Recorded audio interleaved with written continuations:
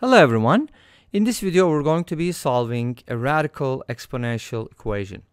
We have square root of 2 plus 1 to the power x plus square root of 2 minus 1 to the power x equals 34. And we're going to be solving for the x values. First of all, I want you to note that square root of 2 plus 1 times square root of 2 minus 1 equals 1. Why? Because these two expressions are conjugates, or you could also call them reciprocals. From difference of two squares, their product is 1. So, what happens if you raise both sides to the power x? Nothing changes on the right-hand side. So we can safely say that these two, when multiplied, will give us 1 again.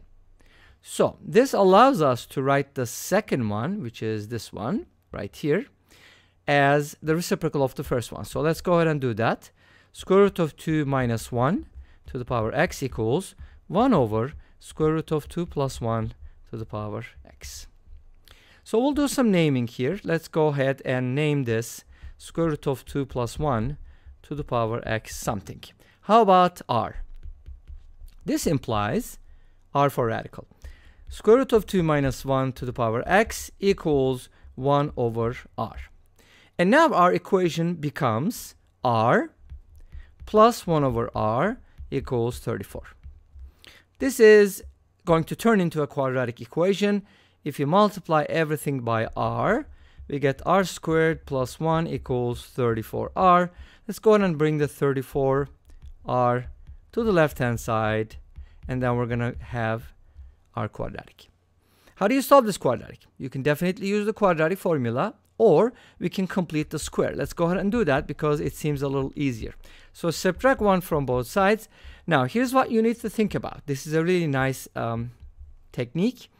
If you're trying to complete the square and you have the first two terms, here's what you're supposed to do. The coefficient of x or the coefficient of r, whatever the variable is, in the middle, you take half of that number and then square it, and that's what you have to add to complete the square.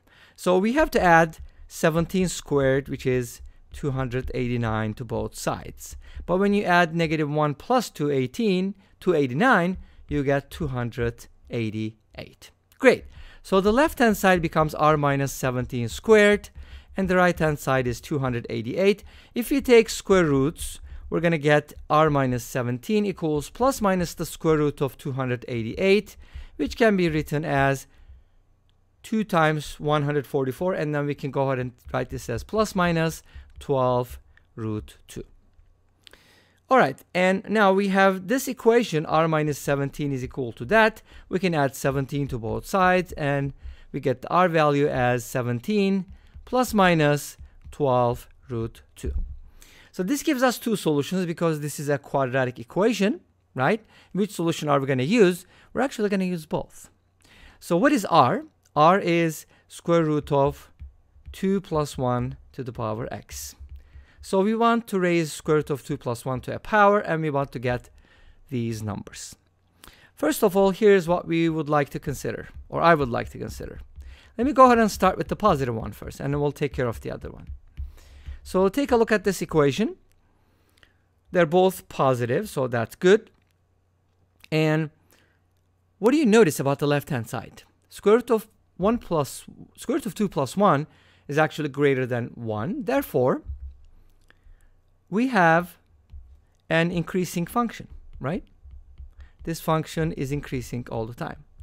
And that is equal to a constant. So there's only one value for which this is true.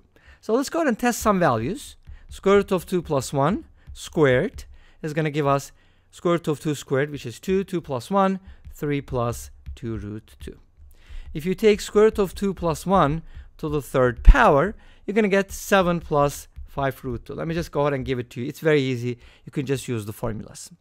Now notice that as I use higher powers, I'm getting closer to these numbers. So obviously, we expect x to be larger than 3, right? And if you do square root of 2 plus 1 to the fifth power, you're going to get a larger number, so that means it's going to be between 3 and 5. So if we test 4, it's kind of easy to do because all you have to do is square this number. That's going to be 9 plus 8, which is 17, plus 12 root 2. Bingo. That gives us the answer right away. Of course, it's kind of like guess and check, but we're kind of like an educated guess. So x equals 4 works. But is that the only solution? And even though this function is increasing, our original function is a little different, right? Because it's also adding root 2 minus 1 to the x power, and root 2 minus 1 to the power x is actually a decreasing function. So you have the sum of an increasing and a decreasing function. So what is the sum going to be like, right? But here's what we can take advantage of. We know x equals 4 is a solution, and this implies square root of 2 plus 1 to the 4th power plus square root of 2 minus 1 to the 4th power equals 17 plus 12 root 2. But since root 2 plus 1 and root 2 minus 1 are reciprocals, we can go ahead and do the following. Root 2 minus 1 is equal to 1 over square root of 2 plus 1. And now let's go ahead and raise both sides to the 4th power. That gives us root 2 plus 1 to the power negative 4. So this equals that, right? When you change the basis, the exponent changes. Easy. And you can basically switch these around and write the same thing for root 2 plus 1 to the 4th power. And that is going to become root 2 minus 1 to the power negative 4. Now let's go ahead and replace these here. And I mean on the left hand side. In both places, replace square root of 2 plus 1 to the 4th power with this, which is root 2 minus 1 to the power negative 4, and the other one with root 2 plus 1 to the power negative 4, and this sum is still the same, right? Because the left hand sides are the same, so the right hand side also stays the same. This means what? Our equation, remember, was square root of 2 plus 1 to the x, and the square root of 2 minus 1 to the power x equals 17 plus 12 root 2, and then the first solution that we found was x equals 4 because it satisfied the equation.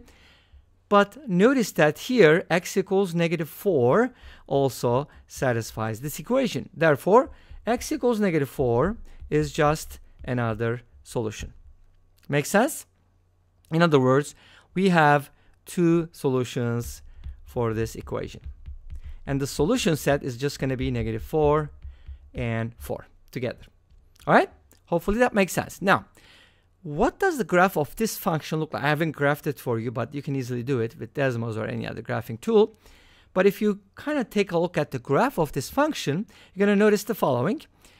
First of all, for certain x values, this function is going to increase, actually decrease first, and then increase. So you're basically going to get something that looks like this. It's not a parabola, obviously. It's kind of like two, what is it called?